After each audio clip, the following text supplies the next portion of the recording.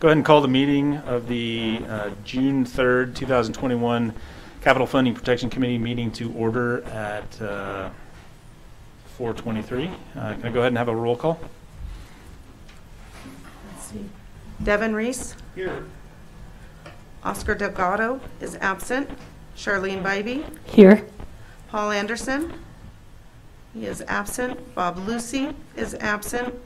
Jean Herman, absent. Justin Ivory. Here. Andrew Diss. Here. Elise Bonkowski. Here. Sophia Cardinal is absent. And Dave Solero. Here. All right, thank you very much. Next item is 1.03 public comment. I do want to put on the record that although we're starting late, no members of the public had shown up and left in this time period between 4 and 4:23. So is there any public comment that we have on I general? have no public comment. All right, thank you very much. With that, we'll move on to item 1.04, action to adopt the agenda. Got a motion and a second. Seeing no public comment, all those in favor signify by saying aye. Aye. Any opposed? Aye. Item passes unanimously. With that, we'll move on to section 2, item 2.01, approval of the minutes for the April 14th, 2021 Capital Funding Protection Committee meeting. I move to approve the minutes of the April 14th, 2021 Capital Funding Protection Committee meeting as presented. Second. I've got a motion and a second. Not seeing any public comment, so call for the vote. All those in favor signify by saying aye. Aye. Aye. Any opposed? Aye. Got a We do have timeout one public comment that came in by email. and I for will go ahead and for forward act- that to you. for item 2.01. For general. Okay, general. Got it. Thank you. Moving on to item 2.02, information and discussion on the 2021 Nevada legislative session. And with that, I'll turn it over to Ms. Anderson and Mr. Searcy. Thank you, Mr. Chair. For the record, Lindsay Anderson on behalf of the Washoe County School District. Thanks for having me. I used to come to these meetings a lot more kind of in the early days. I remember the very early days, but you've been doing your business without me, but it's nice to be here and see you. I just have a couple of bills I wanted to cover with this committee, but I'm happy to talk about anything else that I may leave out. It's fresh in my mind right now, so don't be shy. I've got the bill numbers. Just quickly, bills related specifically to school construction. I will say I think we were all excited and relieved to see the construction manager at risk sunset removed, in fact in 2 different bills. So we will now have the construction manager at risk possibility for our projects going forward into infinity until it's changed. And we've had this kind of sunset being held over public entities for a number of years now, and so I think seeing that language deleted is a relief and something that we certainly supported. Am I too close?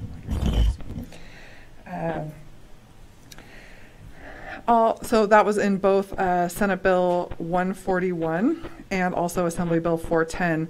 Assembly Bill 410 also included some language related to I'm going to use the wrong word, so Adam can correct me, because this is not my normal nomenclature, but construction managers as agents not being able to bid on work if they had been an agent in the 4 years preceding the date of the proposal. So that's something I think our team has taken into consideration as we move forward. And then Assembly Bill 257 is a piece of legislation that was brought forward dealing specifically with air ventilation systems and air quality in schools. So there is some language in this legislation that says if money is available, and then a definition of if money is available that includes if we receive a federal appropriation or state or other appropriations specifically for the purpose of air quality, that we will perform these air quality measures in the way that's outlined in the legislation.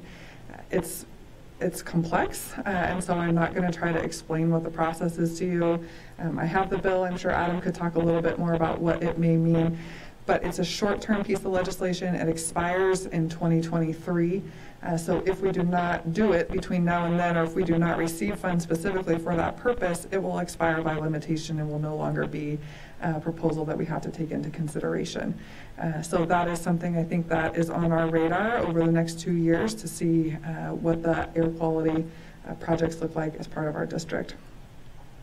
And then I'll finish with two things. One, I think, at least for me, this is my 5th session representing the school district. It's the first one I can think of where we did not make a change to prevailing wage, particularly as it relates to school districts. And so I think that was a relief. We also didn't see legislation related to us around construction defect and things like that. So sometimes the absence of legislation is a statement in itself. But I will leave with what I would consider a lot of things happen this legislative session as it relates to education. I think I am the most excited and the most proud of Senate Bill 450, which is a 10-year extension of the rollover bond provisions as it relates to school districts. And it's particularly important to me because when I came to this school district, we sat around a table and said, we don't have access to any school construction funds. And that was a dark time for our district, and we have come so far. We saw this language in 2015, which extended the rollover bond to 2025. And then we see Senate Bill 450, which extends it to 2035. Just for context, my son is in kindergarten, and he is the class of 2032. So we will have access to these funds for an entire cohort of students, knowing that the property tax, access to this property tax revenue, and our WC1 proceeds as part of a complete school construction package is incredibly rewarding. I think you all will have a lot of work to do as we continue to invest in our school buildings with the resources that our voters and taxpayers have made available to us. So I will leave it on that high note. And again, I'm happy to answer questions about bills that maybe I didn't mention or things specifically you'd like some follow-up on. Thank you, Mr. Chair. All right, thank you very much. Are there any questions for Ms. Anderson? Not seeing any. Thank you very much. Appreciate it. And hopefully you're going to take a vacation now. Not quite, huh? All right, that'll take us to item 2.03, presentation and discussion on the anticipated cadence and workload for future meetings of the Capital Funding Protection Committee. Mr. Searcy. Hi, good afternoon. Adam Searcy, for the record, Chief of Facilities. This is an item that we'd like to just have as a standing informational item, meeting every other month at most. Sometimes it's hard to kind of keep the pulse of the committee and what is upcoming. So this is something we're going to continue to bring to the committee.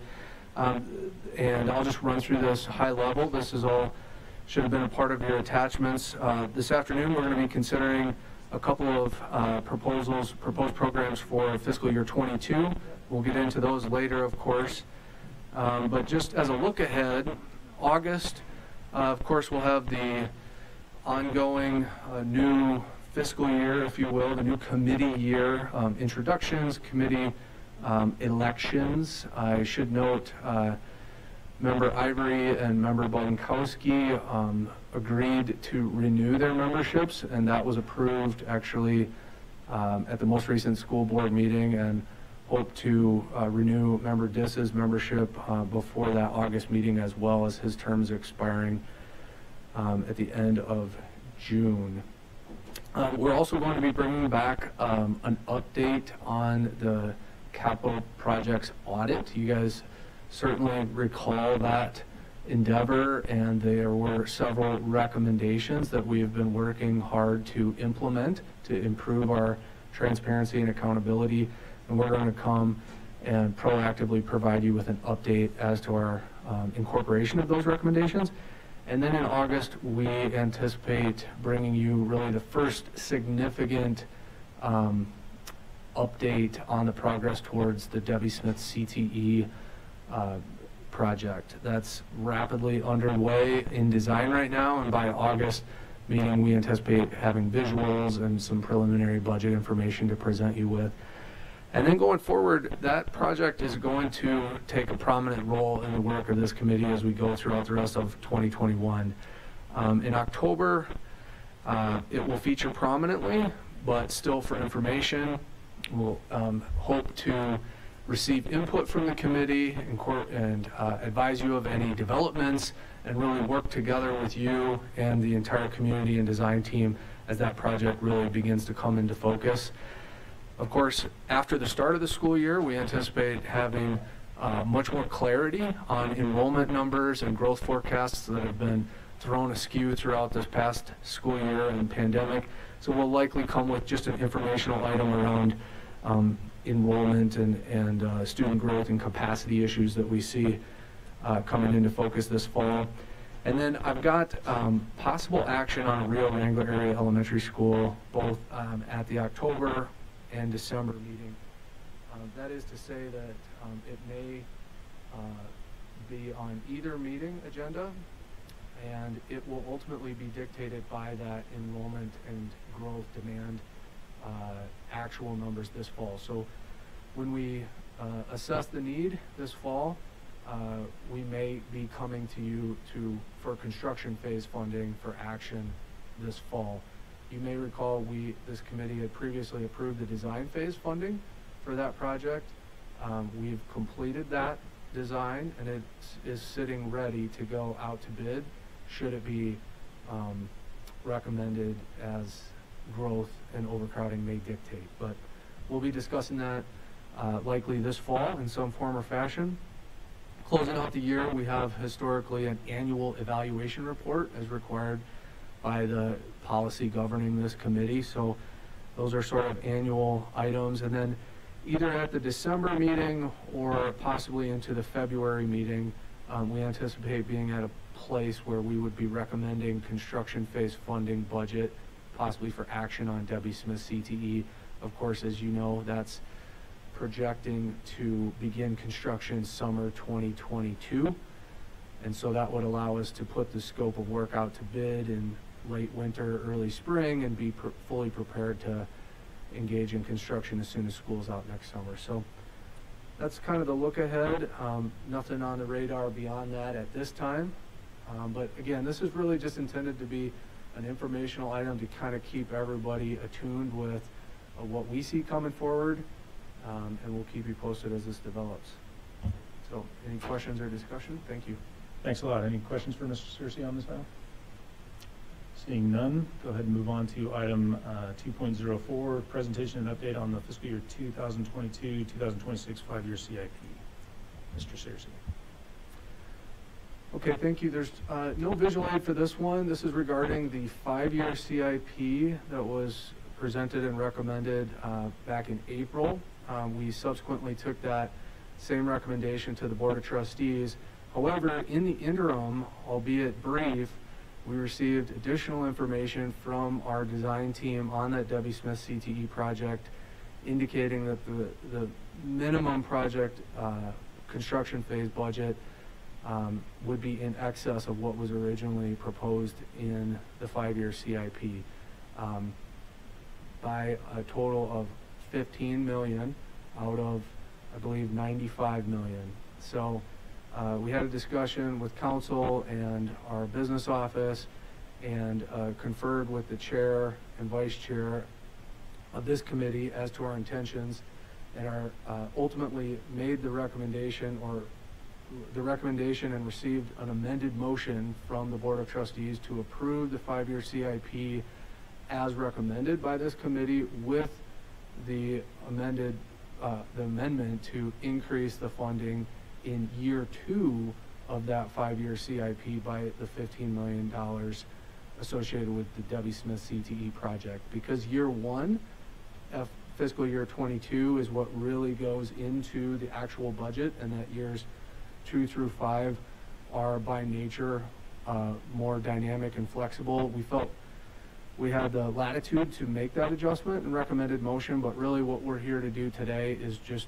out of an abundance of transparency to ensure this committee and anyone observing this committee that we are communicating this fluidly, that we did not take a recommendation and then modify it when presenting it to the school board. So that's really the update. I know there's no visual aid for this. I've spoken to some of you about this previously, as I mentioned, but again, out of an abundance of transparency, wanted to circle back and make that clarification on the record. All right, thank you. Are there any questions on that item? Question. Sure. So, Alan, $15 million increase on that, what was this, obviously it was a surprise, but what was the main component, or was it across the board cost of so many things going up? Was it any one thing decision that on what's going to go into that construction or into the school? I mean, 15 million is a pretty big jump, and what would you account that? How would that be accounted for? Great question. I mean, the short answer is that it is fairly across the board. You know, of course, that campus is old and riddled with structural problems and facility issues that are going to need to be remedied. Inevitably, when you get into a project like that, there's oftentimes what we call scope creep. You know, you get in there and you want to do more and more and more since you're there. So we worked really hard to rein that back in. A couple of key items in addition to what I just kind of described, and I'm looking forward to the August and October presentations, because what they're working on is really spectacular. I think you'll be very impressed when the time is right. But there are a couple of, I wouldn't call them scope additions, but there's a portion of the building that is being developed to relocate the board services aspect for the school district to that central campus, as well as our adult education, or RISE program, that's currently housed in a leased building in central Reno. We're looking to relocate, and really has a complementary sort of adjacency on that campus. Those programs, or that square footage, is arguably a scope addition to the original base scope of just the, high school CTE program. So those highlights, in addition to just the complexity of the project coming into full focus. And of course, this is a CMAR project, so these budgets are being developed in partnership with the general contractor. So we have a higher degree of confidence in their accuracy. So basically, all of that put together, we felt that it was necessary to make that adjustment at this time, rather than at the end of 2021, when it would be either too late to make that adjustment or too late to cut that degree of scope to where we ended up with a project that really wouldn't meet the needs or the expectations of the project. Thank you. All right, any other questions for Mr. Searcy? Seeing none, let's go ahead and move on to item 2.05, which is a presentation and discussion on the fiscal year 2022 Information Technology Device Refresh Plan.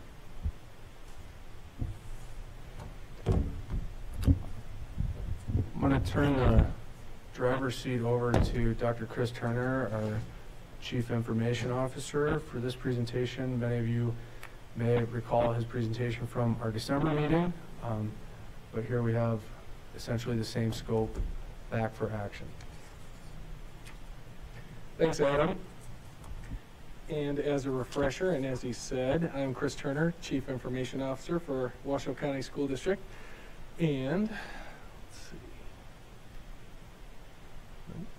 You warned me about this. There we go.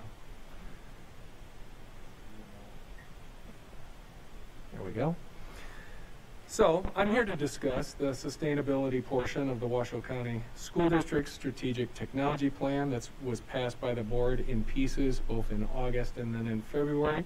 As Adam said, and as you may recall, this plan was first presented to the Capital Funding Protection Committee back on December 3rd. This same program will be presented at Tuesday's board meeting for their approval. Another topic reminder is, historically in the Washoe County School District, as we discussed back in December, refresh programs for technology historically have been both irregular, partial, and then they were ultimately discontinued because of those issues that were plaguing them. And then what we learned during the pandemic was how critically important technology plays a role in the ongoing education of both the teaching and learning that takes place in our classrooms.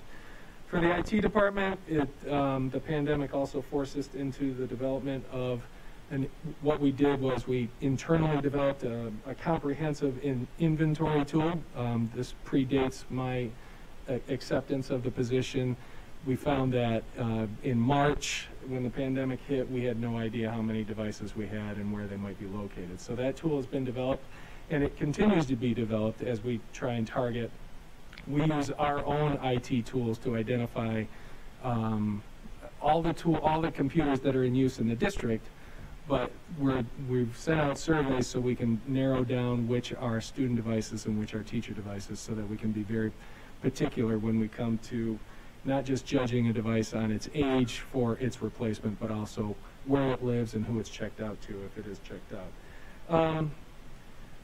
And then through a combination of general fund responses over the pandemic and the tireless work of our Education Alliance friends, as you see in the photos, the pandemic allowed for us to be in receipt of 17,000 new devices since last July 1st. So we're very pleased with everybody's partnership, but school districts can't rely on the generosity of the community and the volunteer efforts. So that's what brings us here to this process. So speaking about the first issue is equity amongst our schools.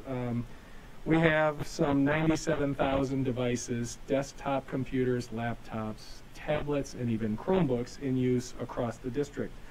Some of these devices are no longer officially supported, like Chromebooks, because we selected to not be a Google district, but Chromebooks were purchased as recently as 2018. And so they're not, and because we're not a Google district officially, we don't support them. And of those 97,000 plus devices, nearly 27,000, 26,845 devices were purchased prior to 2017.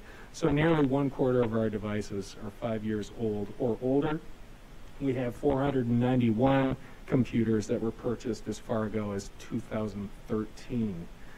So in terms of inventory, in terms of the school inventory, we have what I perceive as schools that have budgetary opportunities and schools that do not. And we're pretty evenly divided that way. We have 45 Title I schools that receive extra federal funding, and we also have 5 capital project schools that received brand new devices when they were opened in the last couple of years. Then we have, so that gives us a total of 50 schools. Then we have 52 schools that are neither capital funded brand new schools nor Title I schools. So they're in a sort of a budgetary abyss. They don't have the opportunities of the federal funding to get themselves more devices. So what they have to do, what they're forced to do, is to refresh their computer inventory using their own internal funding, which is limited. And then in terms of equity, we also are seeking some consistency. A consistent central source of funding with vendors who we recognize and who we're familiar with, and all on a predictable annual timeline will make school operations much more efficient. And we can see, and what we're hopeful of seeing is when we enact this annual refresh process, that it will have cascading effects down to the teaching and learning in the classrooms. We see advantages for central purchasing by leveraging our economies of scale. What we're proposing is, with the funding that we're being allotted, is we anticipate the purchase of about 10,000 devices per year. And I'll get down into the details of how those devices break down.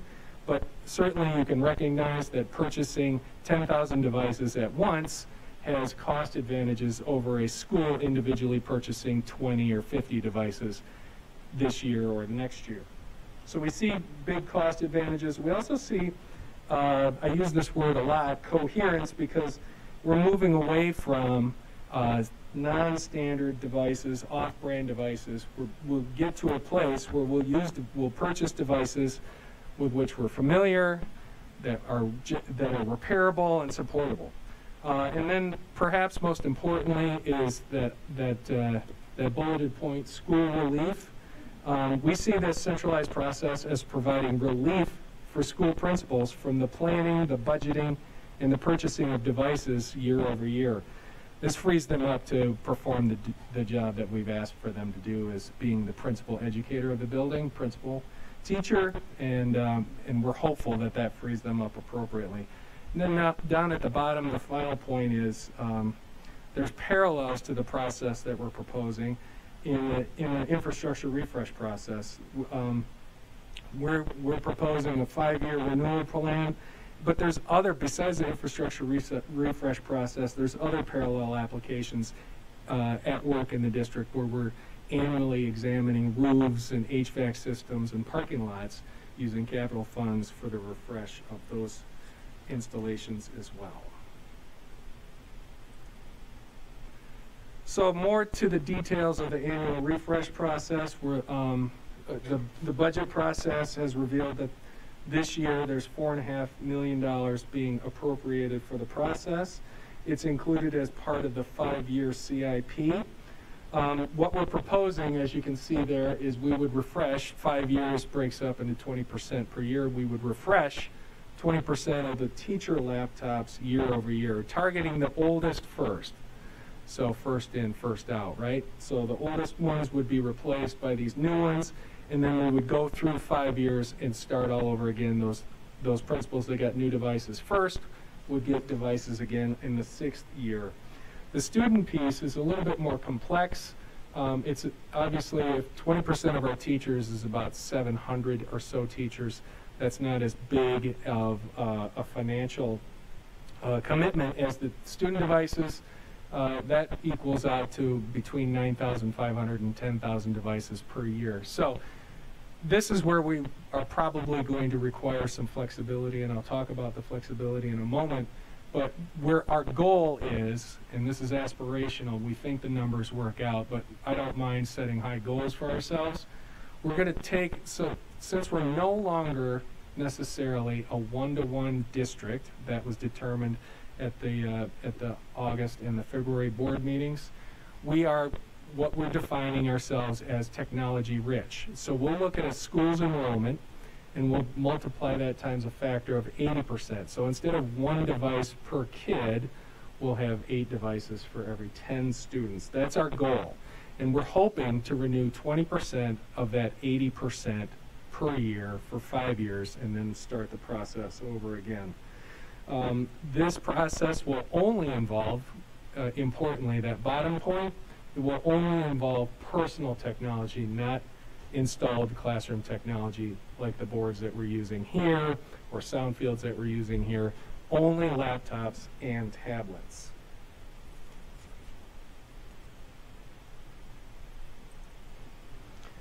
Some more details. These figures were just arrived at this weekend when I looked at the tools available to me. We have, according to the most recent analysis, we have 3,840 teachers. You multiply that times 20%, that's 760 laptops that we will refresh this summer for our teaching staff next year. We've estimated costs of a teacher laptop, which would have a larger screen, more storage. They have extra features compared to a student laptop. We estimate that laptop to cost $650. So doing that math, it equals about a $500,000 expenditure. Now the students, as of May 31st, when I looked at our Washoe County data, it indicated 61,599 students enrolled. And then you multiply that times 80%, then times 20%, and we arrive at 9,856 laptops to be renewed at an average cost, an estimated cost of $400 for the annual expenditure for this year to be nearly $4 million.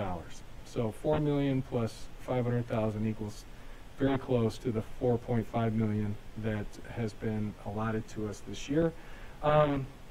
We think that, well, I'll get into the details, but those estimated costs, especially on the student device side, may fluctuate, and that's why we need some flexibility in terms of how many devices may end up becoming part of our acquisition process and the refresh process, because as you may know, and speaking to flexibility, anything with a chip now is, those supplies are constrained, as you may have recognized, and that extends across markets and manufacturers. So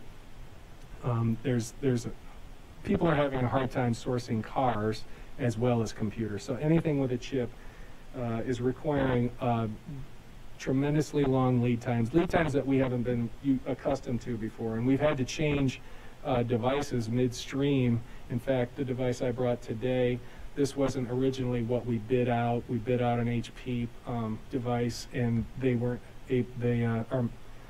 Our distributor wasn't able to source it in our time frame, so we switched, and we got 10,000 of these Lenovo's, and they've been working great. So the flexibility needs to continue to be emphasized, both on what device we end up with, the bids that come in, as well as the price. So we're happy for the advantages that we can get when we purchase 10,000 devices at a time, but we also recognize the need that it might be a mix. It might be 5,000 of this and 5,000 of that.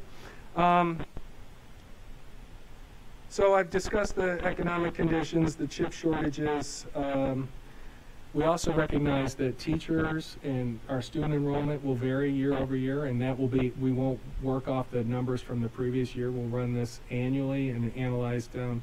We'll get really granular in terms of how many staff each building has that we have to refresh for, both students and teachers.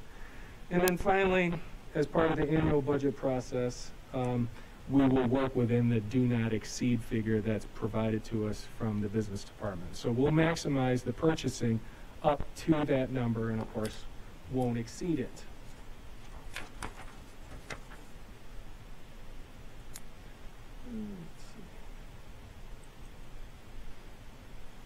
And that's all I have, if there's any questions for me. All right, are there any questions? Member Reese. Thank you. Appreciate the presentation. Can I just ask, so during the pandemic and given some of the resources that came to the City of Reno through the CARES Act, the City of Reno made a decision to allocate some of those funds to computer resources. How does that fit in with it? I can't remember. It was $3 million, I think, to purchase laptops for kids to have at home. Yeah. Is that in here somewhere? Yeah, and that's something that I failed to mention. One assumption that we're making is, of course, the reason that we transitioned from a one-to-one identified district for our new Capitol buildings to a technology-rich district as a whole is we'll be returning to face-to-face instruction, and that was passed at the last board meeting, so we're excited about that. The City of Reno did share some of their, I believe, CARES Act monies with us, and then there was the City of Reno, but then there was specific departments that shared, like we got $60,000 from the Reno Housing Authority so that we could purchase devices that serve their communities too. So we've been very fortunate to be in receipt of, I don't know the exact number of what the grant sharing was from City of Reno, but it was considerable. And those monies went into the purchase of that, populated that 17,000 devices that we've onboarded since last July. Could I ask a clarifying question maybe? Is it a fair characterization to say that that donation and similar ones went to acquire devices which are now a part of our asset inventory that we will be assessing for renewal across the district? Yeah, that's, so the 17,000 that we've acquired since July 1st of last year are part of that 97,000 overall total inventory that we know that we own. School buildings are excited about the opportunities that those laptops provided for their teachers and students, and some of the principals are even emailing me asking me what to do with those laptops. And we're of the opinion that we've given them, we looked at our inventory tool, we recognized who had old inventory or depleted inventory, and we prioritized those schools, and we're telling those schools, you own those devices now, those are yours, and we won't have to renew those. Pending the successful passage of this plan, we won't have to renew those devices for 6 years.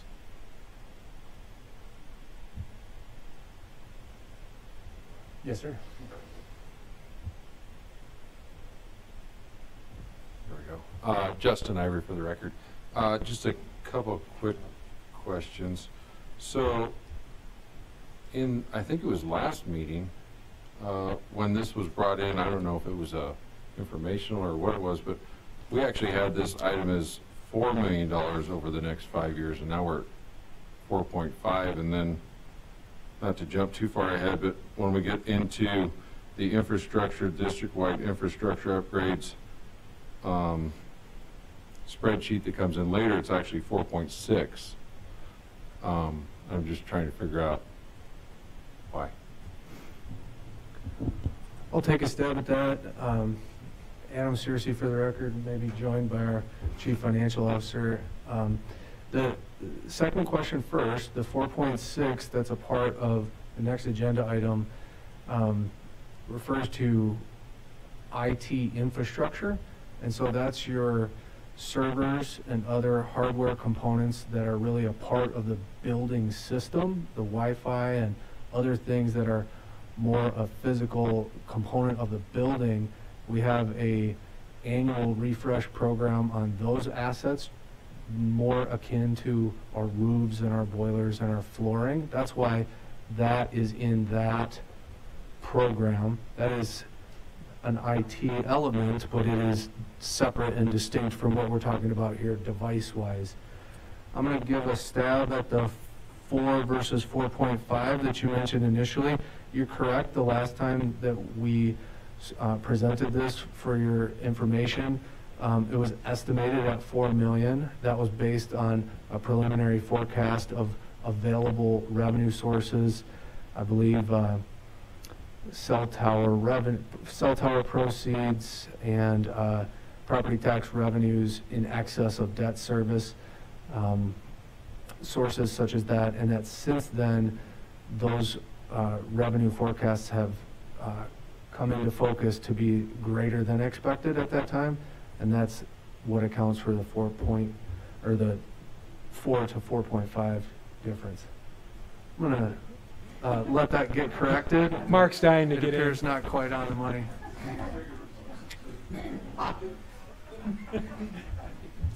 So to clarify, the last board meeting, there are 3 components to this, the funding of device replacement.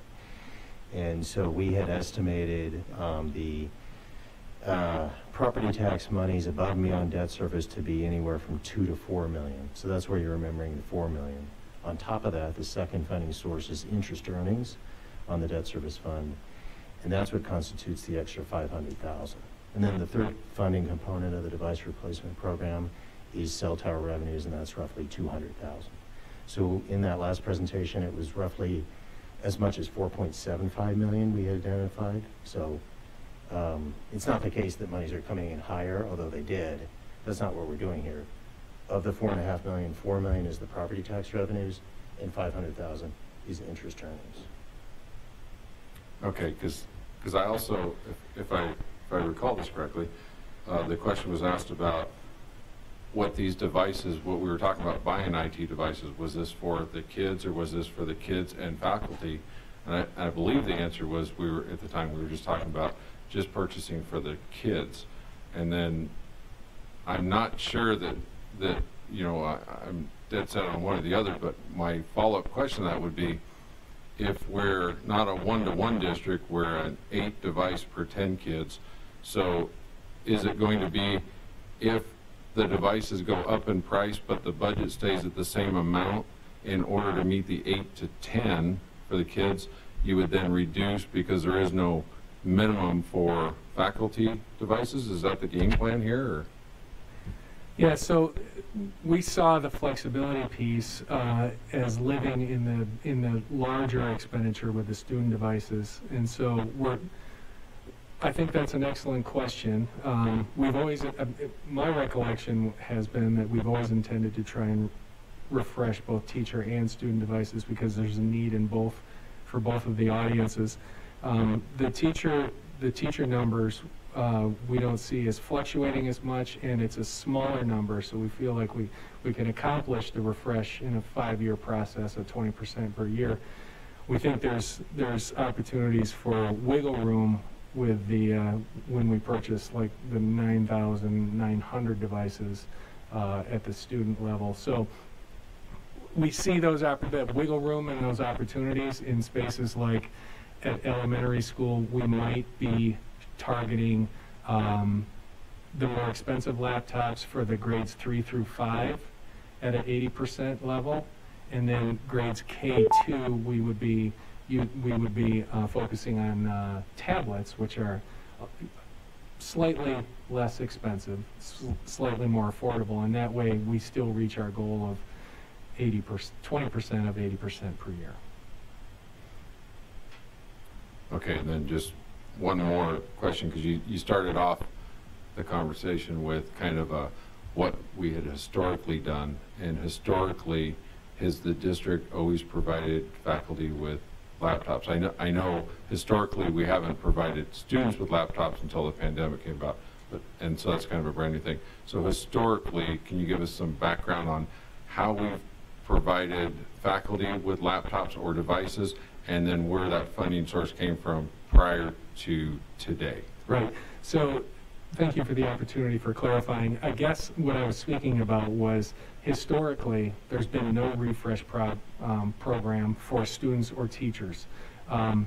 Traditionally, the ways that teachers acquired new teaching technology for themselves was through the allocation provided by their principal. So principals had to plan for the renewal of devices in their buildings year over year, and it like I said in the presentation, it was irregular, and then I mean any central process was irregular, and I can't speak to necessarily the school history piece, but in my conversations with some of my colleagues that have a little bit more history here, there was no central program, and it was left to the buildings for teachers or for principals to use their operating funds, their operating budgets, to buy, a handful of devices this year, and then repeat the process year over year in order to get their teachers refreshed. And then, okay, so historically, how has that worked? I mean, I guess my question is, so is that still going to happen? Is that money still going to go into that, or are we taking, because my concern here is we're going to be taking money from capital improvement and we're going to start buying laptops for faculty that used to be taken out of general fund, which, as we all know, is just another way of saying we're going to take capital funding money and put it in general fund, because now the capital funding money that was going towards buying those laptops and those devices and stuff is now going to go towards something else. Is that my understanding? Yeah, before Mark jumps on this, let me just say that you're right. You've recognized what the process that will occur, but we also have technology issues, refresh issues that are surfacing outside of just the personal devices that teachers and students use. So I said that this program is limited to the personal technology that will be used by teachers and students. But there is an ongoing need for sound field refresh and for the interactive boards. All of the installed technology that's in classrooms, some of it is beginning to show its age and needs refreshing. Additionally, there's other areas that relate to technology where some of those general funds that are being freed up in schools that won't be applied to the purchase of student and teacher laptops, like laptop storage. So, a cart or a furnishing that can handle the storage of those laptops. What we're proposing is this step in order to take the burden away from the school principal to refresh laptops year over year for students and teachers, and free them up to use their operating budgets in ways that also benefit their building, like interactive displays, sound fields, device storage, or other technology-related issues. Now, and you can, okay. Hopefully I covered it. Okay. Remember this?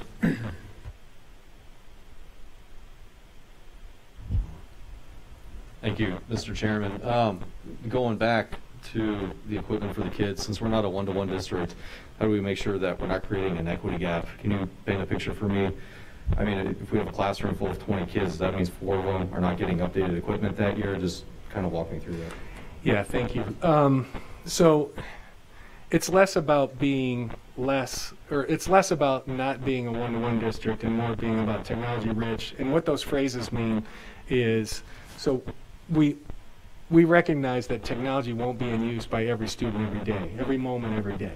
So there's not only students that will be in fine arts or performing arts or physical education that won't be using a laptop at a moment, but there's also opportunities in every other class where people aren't using technology. Technology is not, a student's use of a laptop won't be all day, every day. So the idea is we'll supply laptops to 80% of a school's enrollment, and that what the principal can do, this is a site-based decision, but what the principal can do is take, let's say, 30 laptops, place them in a cart, and then assign it to the social studies department for them to share throughout the day. So it won't be the case where 4 kids or 10 kids are left out of computing opportunities during the day or during that particular class period. It's about making creating an inventory of devices that are in use by an entire class instead of just partially. Do you see the difference instructionally, how that might work out? Good. Member Bybee first, come back. Thank you, Mr. Chair. Couple of things. First, I'm kind of stunned that principals were responsible for doing this out of their operating fund, and that I thought with a school district and a whole IT department that's where that would be happening. So I'm kind of, you threw me there that I didn't expect that to go down to whatever the principal had in an operating fund to decide, especially, and obviously with pandemic, but even before that, the technology needs are so critical. And I mean, my kids went to Mendive when it was brand new.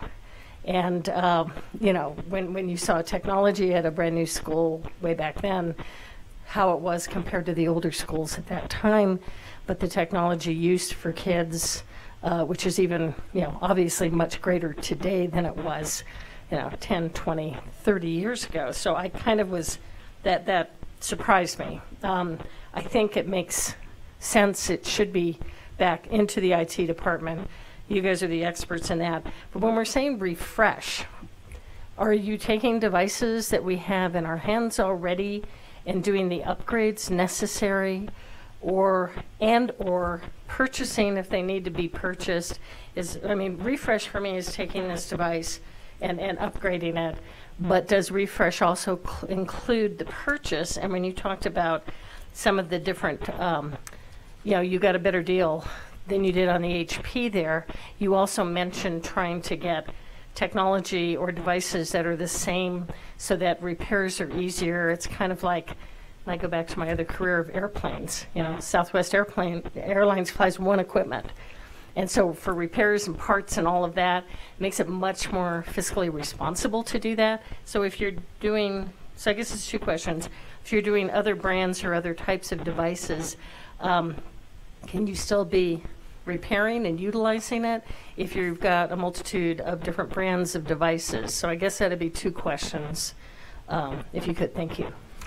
So in terms of the devices, we feel like we can be a lot more nimble of a department in trying to support as few manufacturers as possible. The other advantage of pursuing fewer manufacturers is the pricing advantages and in some of the ancillary advantages associated with that.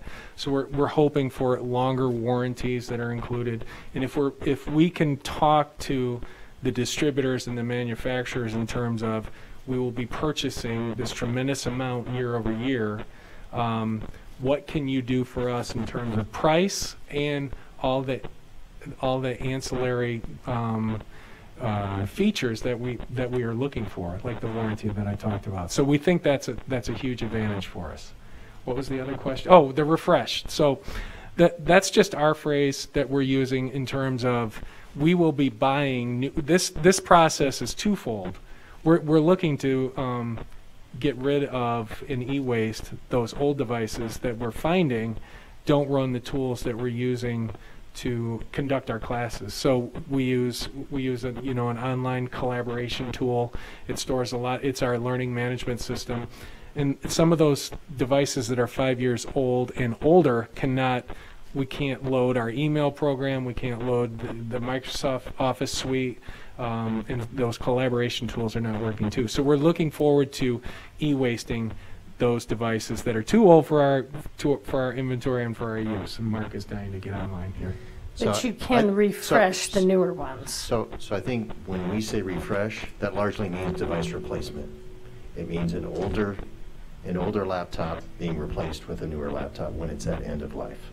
Okay, so you're not looking to any of these devices that aren't that old being able to be upgraded or technically refreshed, or with technology moving as fast as it is, it's a replacement because it costs too much to repair. It's too costly. We'll be purchasing Okay. 20% of 80% year over year, Okay. and we'll be e-wasting the older devices. But the devices that are 1, 2 years old, the devices that we just got in the last year, even devices 3 years old, we're going to continue to use them until they're end of life as well as part of this process. Okay, thank you for that clarification. And just to go back to your first point, yeah, that was the sad case, that principals had to raid their school operating budgets to pay for replacement devices, which is why you saw, when you toured schools, devices that were 10, 15 years old. Yeah. Like at my house. All right, Member Ivory. Okay, just need another clarification on the question that came up. So the laptops then don't go home with the students? That's a site-based decision. So one-to-one schools, that's a different academic and curricular delivery method than a technology-rich. Laptops are able to go home with students, but that's not the curricular goal that we're pursuing in the future. If there's an instance where a class needs to use a laptop overnight because the teacher flipped the classroom and wants some of the instruction to take place at home, and then they remediate the next day, obviously that's a site-based decision. If a student needs a device overnight because they don't have a device at home, that's a site-based decision. But yeah, we're not precluding the loan of devices for students overnight. It's just not our direct curricular goal moving forward. So I guess then, because in my mind, I'm thinking we're buying these devices because of what we just went through with the pandemic, where all of a sudden we have in-home learning where we can't even provide teaching to a lot of students that can't afford a laptop or something like that. But what we've really done is we're basically saying we're going to provide laptops for in-class learning. So is this going to replace books? Is this going to why are we adding the laptop to in-class learning? I'm a little confused there. Yeah, so the future curricular direction of the district is technology rich, as I've identified, and there's opportunities for what we call hybrid learning, where teachers have students participate in research or writing using the computer, and we write across the curriculum, whereas my earlier example identified students maybe not necessarily using a laptop in PE. There may be opportunities for physical education teachers to assign research and writing projects for their classes. So the idea is that we have technology as a supplemental tool that's used in a classroom in addition to a textbook and in addition to a notebook and a piece of paper and a pencil. It's just another tool. What we haven't had is a central process for the refresh of devices in the district, and this is just an opportunity now to seize the moment because we've recognized how important technology is to instruction, and this is our plan to address that. And I don't mean to keep beating a dead horse here, but didn't we learn how important IT is to our students because they weren't in the classroom, though? I mean, it seems to me like that was my understanding anyway of laptops, was it was an equity thing. Certain kids didn't have the ability to do it at home, but in the classroom, I'm not saying that we don't need some laptops in the classroom. I just don't know that we need 8 out of 10 kids to have a laptop in front of them throughout the day. So the way that a typical class day works out and a way a day works out in a school, that's left up to the school and how a teacher conducts their classes. But our vision, of course, is not for students to be on a laptop from the beginning bell to the end bell and for all 6 or 7 periods. The idea is that it's available to them and it's available to teachers to use as a resource on a case-by-case basis or a moment-by-moment or instructional moment basis. So correct, students won't be using them all day, every day, but there are opportunities for us to engage students in a collaborative online environment. It's an opportunity for teachers to store documents online and students to participate in this sort of hybrid learning environment. Some of the details about how technology is used in the classroom is probably better left for the academic department, our Chief Academic Officer, Troy Parks, but I'm happy to continue to discuss it if you have additional questions. All I'm saying is I was under a different idea of what these laptops were doing. I thought these were laptops that went home with kids. They were going to be, and that's why we needed 80% of the district. I just wonder to myself out loud if 20% of laptops, if we had just a flat 20% and redid those and maybe got a better product, if it wouldn't be a better solution. And then you know, like everything else, if you want to schedule that you want, you know, the gymnasium or the small gym or something for a classroom, you schedule it. If you want your students to have laptops on Thursday, you schedule it so so you've got your 36 laptops in that classroom or whatever. That's my 2 cents, I guess. All right. With that, don't see any more discussion. I would like to move on to the next item, if that's all right. So, Dr. Turner, thank you very much. Appreciate that information. Just before Mr. Searcy jumps up here, I wanted to, we've all been provided this information. We've had it for a while. Hopefully you could give us the highlights of this because we potentially do have a quorum issue coming up fairly soon. So I'd like to get to the action item if we could. So I'd appreciate that. Thanks, sir.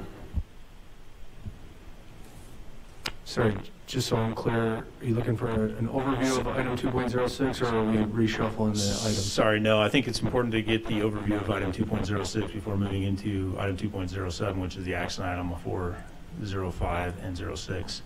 So if we could get the highlights, the meaty information on this, I appreciate that. Thank you for having me this evening. I'm Tammy Zimmerman, Deputy Chief Facilities Management Officer, here to present the FY22 Capital Renewal Plan. And just to give you a status update, this is the status of our 2021 Capital Renewal Plan. We've bid 108 projects that total over $20 million in construction costs so far. So even with the pandemic, we've really been cruising along. So our capital renewal process, we start with our facilities condition index using our environmental safety and assessment office. They do an inspection of our facilities yearly. We also use our maintenance shop supervisors and our SFCs at the sites because they're the boots on the grounds that know deficiencies and see those every day. We also go to the Safe and Healthy Schools Commission and use them for our safety items as well.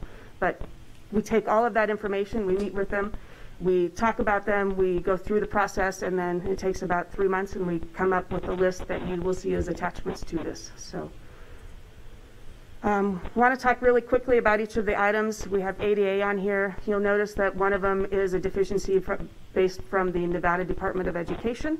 They come in and assess our career, technical, and education programs for accessibility to our students. And they highlighted AACT this year and noticed that there were some sinks that needed to have some ADA access for wheelchair accessibility. So we go through those. We always have an ADA item on here because we always want to make sure that our schools are getting and reaching that ADA and accessibility for all of our students. We do have older buildings, so we work towards that continually. Our asbestos and lead, we're painting our exterior of the Worcester early childhood. Because it is lead, it is a potential hazard to them, and so we prioritize that as a high priority item that needs to be taken care of. This item here is the carpentry list. Carpentry consists of roofing, painting, masonry ceiling, replacement of gym dividers, locksmith, as well as flooring. Want to talk about a little bit quickly about the Veterans Elementary Phase 2 of the seismic retrofit. That came about with a study that is in accordance with the FEMA safety hazards for earthquake hazards. And so we did a study with that. Veterans was one of the schools. That project encompasses taking the roof off, the electrical conduit, and the HVAC units to get to the underneath to actually structurally retrofit that. So it is, you can see the dollar amount there. It is $3.5 million, but there's a lot of pieces that have to be taken off, and we may as well replace them while we're at it, since those units are over 20 years old. The other item I want to highlight on here are the clinical floor replacements. Washoe County Health Department does a inspection of our facilities yearly. They have asked, because we have carpet in some of our clinics, to replace those with a hard surface.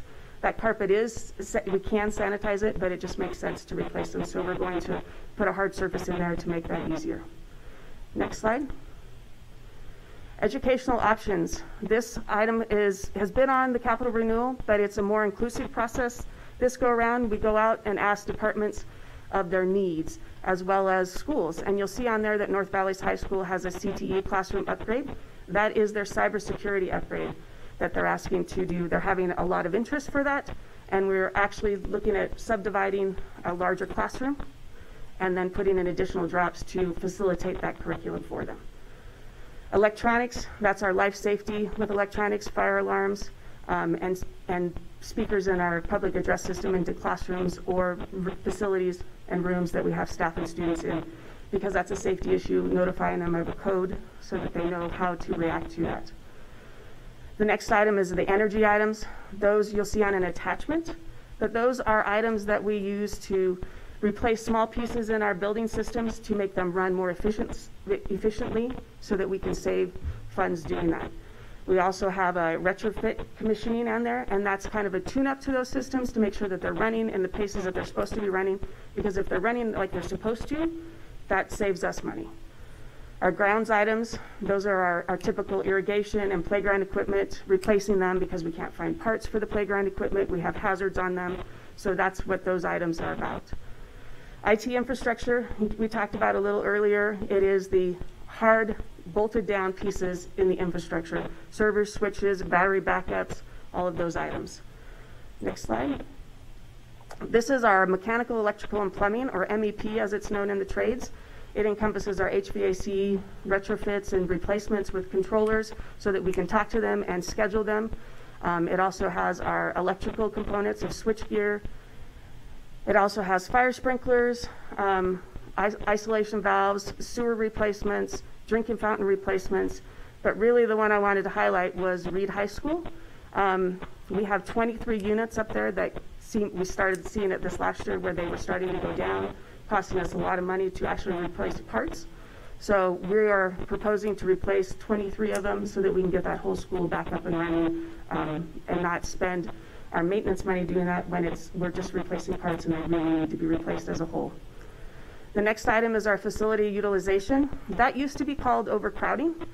Since we have gotten past some of our pent-up overcrowding, we decided to relabel this. It'll be used to decommission portables that may not be used or need to be used, especially the ones that don't have restrooms in them, and remodel classrooms, maybe interior to our existing schools. But it could be used for, any overcrowding we might see in spot areas. Paving is done by a third party, and that's extending our useful life or replacing it. We really need to spend quite a bit in there. If you've seen some of our parking lots, they desperately need it, but it's got track repairs, tennis courts. And then our next category is safety and security. We have the boiler and chiller safety code upgrades. That's due to the issue that they had at UNR. So we want to diligently work on that to put shutoffs in where we have fuel being used in those areas. We have bidirectional antenna upgrades. That's so that we can actually get to the 700 megahertz in the county and use that system across all of our BDAs. And then we have single point of entry retrofits, which is our older schools that may not have some of the glazing and the upgrades that our newer schools have. We felt that that was important. Under 50 is just our under $50,000 projects that are small enough. If I gave you the list, you'd have several sheets of paper with it. So we just use those to get those small projects that are in need. There's program contingency, construction management, and program administration. Those have been on the renewal in years past. But this year we're doing $40 million in renewal. We have increased that. Last year we were a little conservative just due to the pandemic, and so we're going to increase it. But those categories have increased. The shape of the pie, the percentage of the pie is about the same for each of those categories, but the pie has just gotten larger. And that is our capital renewal and a quick glance. All right, thank you very much. Appreciate that. If there are any questions for Ms. Zimmerman, start with Member Dis. Ms. Zimmerman, how are you? I'm good. How are you, Mr. Dis? So I got a question about a school that we know very well. So McQueen. My parents live up in Northwest Reno. Every Sunday when I go out for dinner, I drive past those portables that Mr. Sutton, when he was at the school district, used to put on all the flyers as case in point of why we need WC1 money. And when I look at some of the upcoming expenses, you know, I'm looking at North Valleys, at Smith Ridge. We got costs for roofing on some of those portable units. When are we going to address the issue of even having kids in portable units and getting them in an actual brick and mortar classroom? I'll take a stab at that if I could. As we continue to build additional capacity, particularly at the high school level, we see overcrowding relief really domino or cascade across the district. There are definitely conversations on all of our high school capacities, including McQueen. Most likely the impacts associated with the Debbie Smith CTE Academy, which will be an open enrollment type of zoning, if you will. We'll see a significant percentage, possibly in the hundreds of students who are zoned for McQueen and would otherwise attend McQueen, for example, choose to enroll in Debbie Smith. So really the plan at this time is to determine the impacts of the opening of the new Proctor Hug High School and the new Debbie Smith CTE Academy, assess the need at that time specific to McQueen, and then absolutely we have conducted or completed a conceptual study for expansion and renovation of McQueen specifically that would result in the elimination of those portables entirely and a modernization of that facility. But before we can act on that, we really need to know, how many students actually are going to continue to be enrolled in McQueen, and we won't know that until likely 2023. McQueen's just one example, but there's portables all over the district, and I believe Smith Ridge is an elementary school, so it's affecting smaller schools as well. And I'm just concerned about, there is a difference between taking a class in a portable and then in the brick and mortar, like I said. So just want to make sure that is high on the priority for you guys to address. Two brief extensions to that explanation. The facility utilization item you saw here will absolutely be used annually to continue to whittle away at that scenario you described, which you're correct is widespread across our district. And then you may recall mention of the core school investments in the 5-year CIP. That is absolutely going to be developed in detail and likely expanded as we know more about our growth and enrollment levels to address those types of issues all across the district. All right, Member Ivory. For the record, Justin Ivory. A couple of quick questions. The HVAC upgrades that we'll be doing in this next year, are we going to be incorporating the new guidelines for this legislation that just passed so that we would be eligible to possibly receive federal money to reimburse our account for stuff that we had already done, perhaps? That was a discussion, a topic of discussion for us, and we'll have to see what those rules and regulations are to see how they apply to us, but we would definitely look to those if they are there and meet our needs in order to do that and reimburse us. Perfect, that's what I wanted to hear. And then on the portables, I've got to imagine that they're probably the largest cost in removing a portable is the dump fee, or I don't even know what you do with the portable. The largest cost is actually seeing if you can get somebody to take it, right? Nobody wants them. It is a demo for all, for all intents and purposes. We don't reuse them. We've tried to repurpose them to other districts that may need them if they want them, other charter schools. We have other people who've asked for them, but they also don't have the funds to move them because it's not cheap. So I guess that brings me to my next question. Have we talked to the cities about, I know they're constantly trying, we just built this structure down here on 4th Street. Have we talked to the cities about, I only because I happened to drive by the one over on North Edison the other day where they've torn, it's all floodplain zone now. Is it more feasible to set these things up for a temporary amount of time and then let maybe this, the city doesn't have to pay for them, but maybe the city takes care of the final disposal of it, I guess? We would always look to give those to a municipality if we could, if they're willing to take them and move them and install them. Absolutely. Well, I guess what I'm saying is we've got to pay for the demolition cost anyway. We could probably swing a deal where we would move it and set it up for them, put the stairs and ramp out in front and everything. They could use the facility, and then kind of like a street, it becomes theirs. All right, Member Reese. Well, I'm not going to obligate the city of Reno to anything, but I don't know that the 2 portables at McQueen, since my 3 children have gone there, are probably not worth saving. So I don't think that we're going to take those, but always open to the discussion. Obviously, as an environmental steward of the resources we have, we want to be purposeful with them. So if you wish to speak to me offline about it with our city in particular, happy to facilitate conversation. Just probably not the 2 from McQueen. Member Biden. And I would agree with Councilman Reese.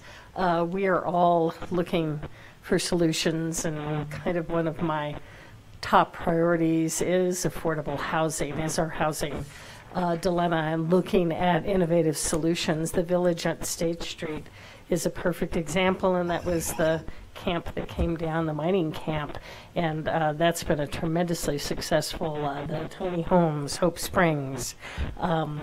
There's other things. There's 3D housing. There's actually housing they make 3D in other communities, and those and the units that we had set up for the overflow during the pandemic there on Edison. That company, ATCO, is using those. Actually moved out of town, and they're using them for homeless, for homeless in other communities. So those big trailers, which I think are not quite the same as what we have, but certainly, solutions I think I would be looking at, and as an alternate to the Community Homeless Advisory Board and working with Reno Housing Authority, all of us are at the table looking for anything that's innovative and possible help with our housing and with the homeless in this community. So yes, I would be open to exploring. All right, are there any more questions on this item, 2.06? Seeing none, thank you very much. Appreciate the presentation. And with that, we'll move on to item 2.07, which is the presentation, discussion, and possible action on the major projects program. Mr. Searcy. A lot of information on this sheet. Should look very, very familiar to you for a reason. The updated information largely is found in the gold column on the right. This is updated as of May 17th, 2021, reflecting the dollars we have actually committed towards these projects versus the purple column, the dollars that this committee and the school board have allocated towards these projects. Historically, projects that have been on the original list of projects associated with WC1. Asterisked are projects added since 2016. We added a new line item associated with the technology device refresh program up here next to the capital renewal program, in the hopes that this does become basically an annual part of our facility renewal overall. So you can see the proposal here, $40 million as we just discussed for capital renewal and $4.5 million for fiscal year 22 technology device refresh program, for a total recommended allocation recommendation of $44.5 million. All right, thank you, Mr. Searcy. Are there any questions for Mr. Searcy? Mr. Reese. Thank you. Mr. Searcy, I just simply want to thank you and your team. It's been an incredible several years since I've been on the committee, and I've had the privilege of going to Polakitas. I was at the Bow Hatch Elementary groundbreaking or celebration last week. Tomorrow we'll be at O'Brien. It's incredible, quite frankly. And although my oldest child is graduating in a few weeks, and I am the product of Washoe County School District, it is just an honor to be a part of watching this committee's work, watching you specifically and your team. I know that you're very loath to take credit for it, but you know, someone has to be kind of the glue, and I think many ways that it has fallen on your shoulders.